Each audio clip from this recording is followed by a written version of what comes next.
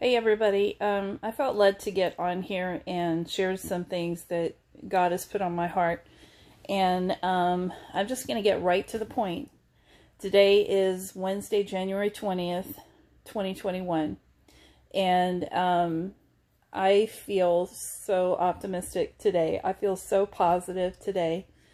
And I want to tell you why. Because God is saying to me that today is a day to get excited about, because we are moving into a new season, and this is a very exciting season. Now, if you are going just by what you're reading in the news, or if you're going just by what your emotions may have said to you when you woke up this morning, you may miss this, okay? But don't miss this. Don't misinterpret what's really happening today, okay? We are moving into a new season that starts today. And I'm so excited about this because I started sensing this last night. And when I woke up this morning, totally confirmed by the Lord. This is a new season that we are entering into. Now, what does this season mean? This is a season where we put on our shoes of authority. This is a season where we take up our scepter of authority. Our swords have been laid down.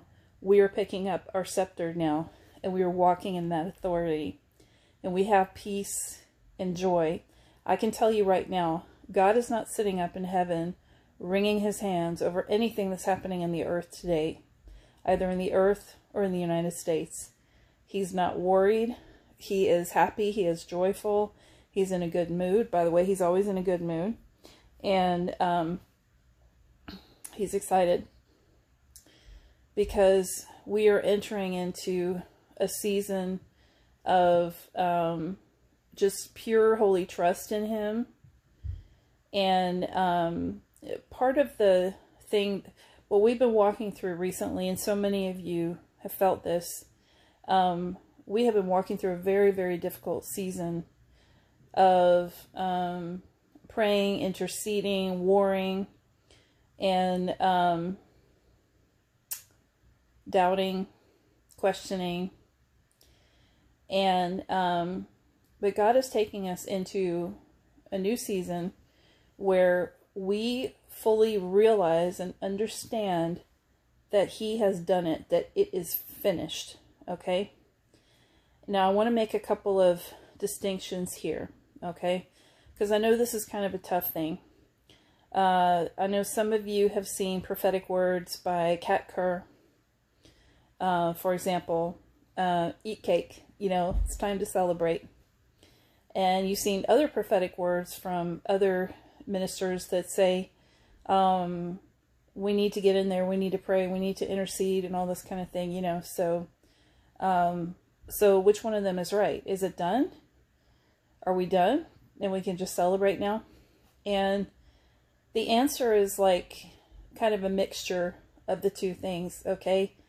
It is done and we can celebrate, but our role that we have right now is to walk in that authority, take that authority, lift up our scepter, and praise him, thanking him for what he's already done. I know some of you have seen a recent interview on Sid Roth. I don't remember the gentleman's name, but he was talking about time travel. I know some people are like, time travel? Oh, well, that only happens in the movies. That doesn't happen in real life. But if you go back and look at the Bible and see what happened to Hezekiah, you know, the Lord had told him that he was going to die. And he prayed. And the prophet came back and said, the Lord said, I'm giving you more time. And I'm not quoting it directly because I don't have that scripture memorized. But anyway, God turned back time. God is in time everywhere, okay? He owns the timeline. He can go anywhere that he wants in time. And for those of you that have had sozos done, for example, you know that Jesus has come in and healed you of lies that you believed in the past. And you may have been shown a picture of something happening. It may have been you were 4 years old, sitting on the floor in the living room of your house, and you were feeling lonely, and Jesus walks in and he gives you a teddy bear and he invites you to play a game with him. Well, that didn't actually happen in your history, but because he is present everywhere in the timeline, he can go in and take care of that. And that's one of those things that I always wondered about, Lord, you're showing me, for just as an example, something like that, the teddy bear thing coming in. But Lord, that didn't actually happen. But when I saw this guy speaking on Sid Roth, a week or two ago, and he was explaining about the timeline thing, now it makes sense, So, we are entering into a very exciting new season with God. It's a season where we are going to stop worrying about things, and we are going to believe wholeheartedly, okay?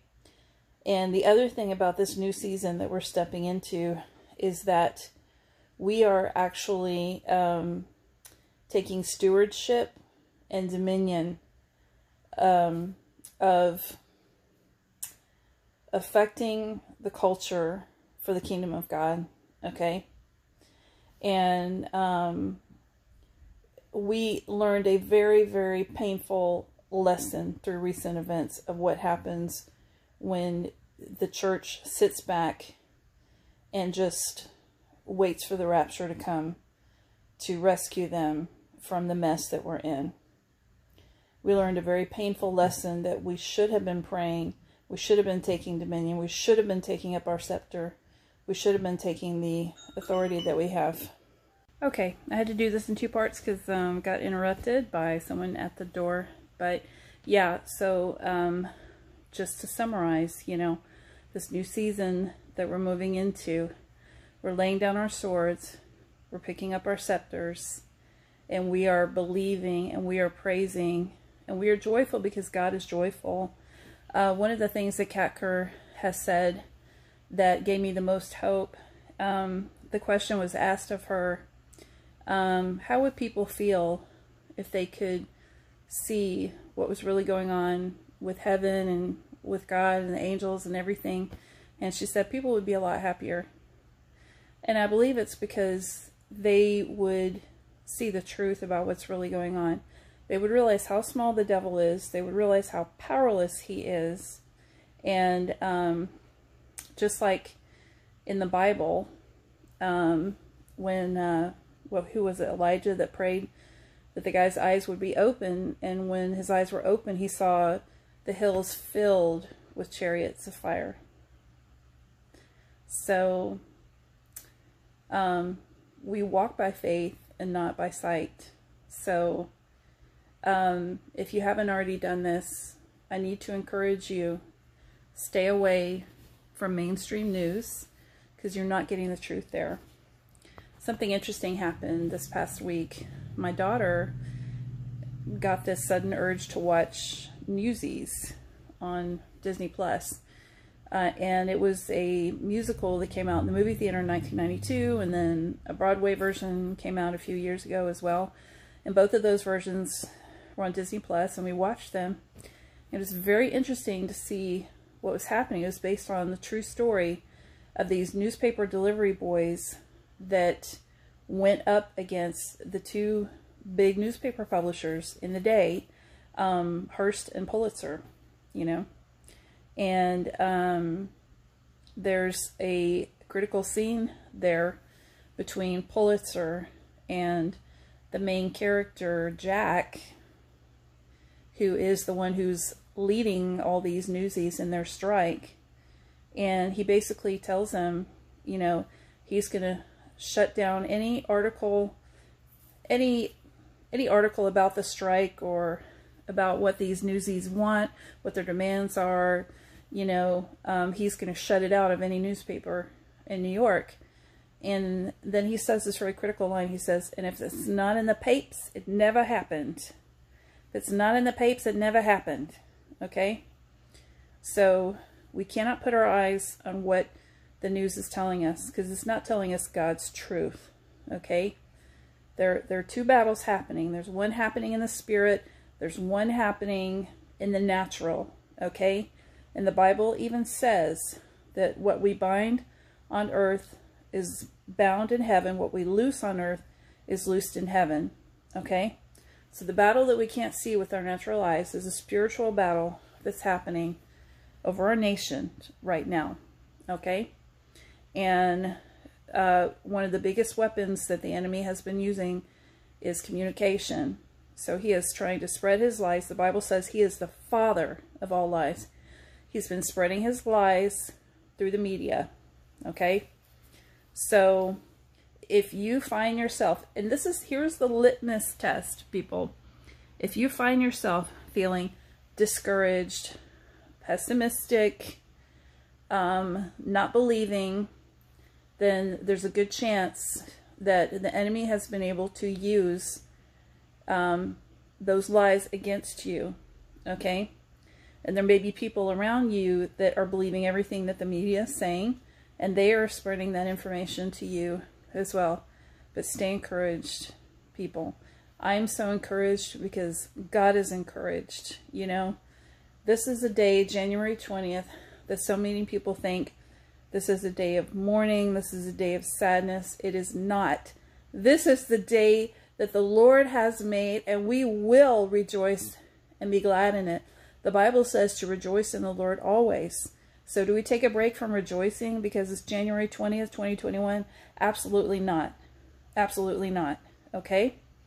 And I want to speak into one more thing. All right? We do not have a lot of experience in our generation, in our recent history in the world, of really pressing in and waiting for a promise of God for a long period of time. Now, we have a lot of biblical examples of this, okay? Abraham waited a long time for Isaac to come. His wife was old, way past menopause, okay?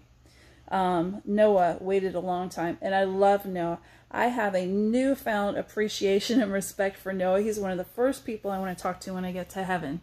But Noah, over, 100 years building the ark, and having people make fun of him. And we're worried about people making fun of us over a period of weeks leading up to an election. I mean, dozens of years, decades and decades, Noah being made fun of and criticized, probably feeling isolated at times, you know. But he believed God. He stood on the promise, even with no sign of rain. I believe my daughter was explaining to me that, biblically speaking, there had never been rain on the earth before the flood. So imagine trying to believe that, okay? And one of my favorite prophetic people, Veronica West, she's a lady in Ireland, and the Lord has just been pouring out so much into her regarding our nation. And she posted an amazing word this morning, and it speaks so much to what is going on in our country right now. And this is about Abraham and Isaac. We are at an Abraham and Isaac moment, and this is our time to put our Isaac on the altar, okay? But we don't have to worry, because there is a lamb in the thicket. It's coming, people. It's coming. And I posted a Bible verse last night. I've been doing a read through the Bible in 2 years plan, and my plan has me in the book of Jeremiah. And last night I was to read Jeremiah 17, and so much of what I was seeing in there was just speaking to our present situation. And one of the verses in there was talking about how just as a partridge tries to hatch eggs that it did not lay, so a man who achieves something through unjust gains, he will not live out all those days. He will be taken out after a number of days. So I want to assure you all, God is a just God, and he loves justice more than you or I ever possibly could.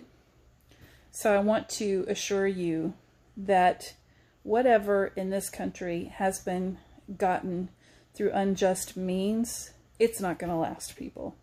It's not going to last.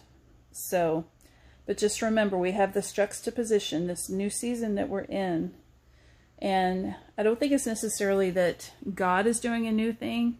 It's just that he is bringing our hearts to a place of coming into an alignment with what he wants us to be doing, which is this juxtaposition of believing and taking our authority, celebrating and taking our authority. Okay, so we have our praise and we have the scepter at the same time. God bless you all.